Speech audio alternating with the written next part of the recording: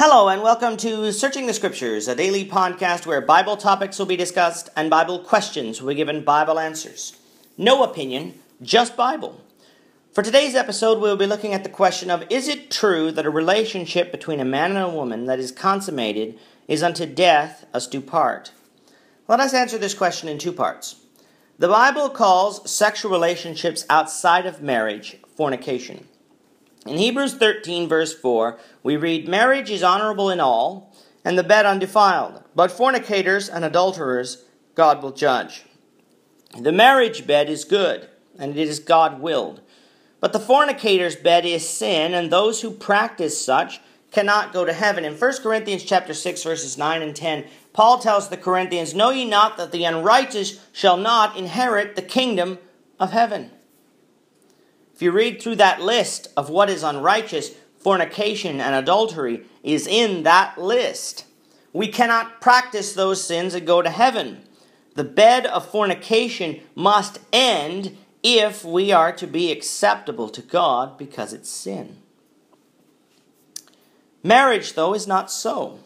In Romans 7, we read at verses 2 and 3, "For the woman which has an husband is bound by the law to her husband so long as he lives. But if the husband be dead, she is loose from the law of her husband. So then, if, while her husband lives, she be married to another man, she shall be called an adulteress.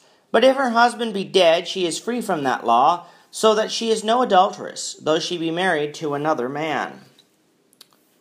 Romans 7 verses 2 and 3 tells us God's design for marriage. It is to be for life.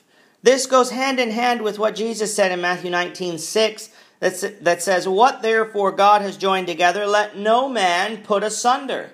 From the beginning, it was God's design that if people marry, they marry for life. In Matthew 19, verse 9, Jesus gives only one exception for divorce, and that is if one of the spouses commit fornication, the other spouse can put them away for fornication and have the permission by God to remarry again. That's it. Otherwise, marriage is designed for life. Sadly today, though, men and women are disobeying Christ's words as divorce rates reach staggering numbers. Divorce leads to great unhappiness as husbands and wives that once love each other abandon each other. Children who love both mother and father lose one or both of their parents. Friendships of families are broken up.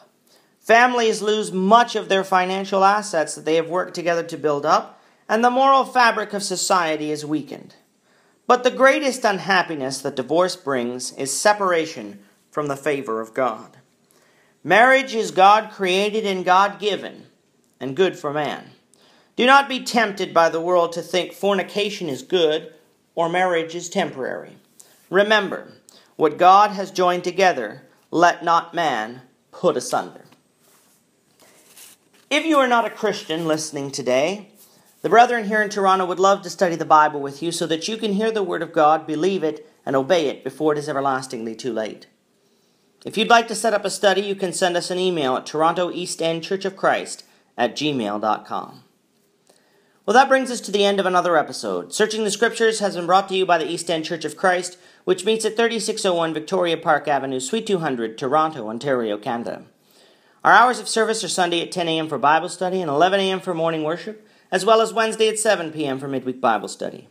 If you have any Bible questions that you would like to have answered during this podcast, you may email them to torontoeastendchurchofchrist@gmail.com. That's torontoeastendchurchofchrist@gmail.com.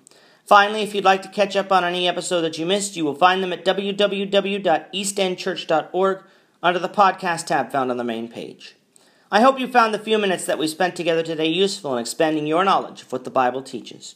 Please join me, the Lord willing, tomorrow when we will be discussing another topic from God's Word. Until you listen again, keep searching the Scriptures to learn what God wants you to do. Goodbye for now, and have a great day.